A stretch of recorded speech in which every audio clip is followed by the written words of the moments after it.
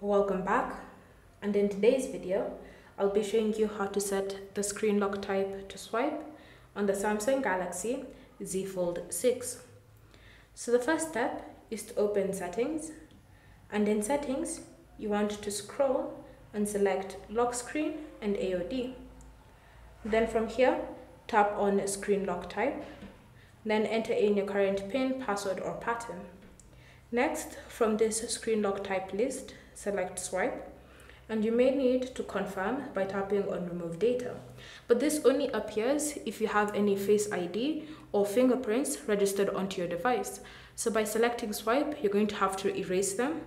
So if you want to go through with that, you can tap on remove data and then confirm. And now, when you go back to the lock screen, all you need to do to unlock is simply swipe. Thank you for watching. If you have any questions or comments, leave them down below and we'll get back to you.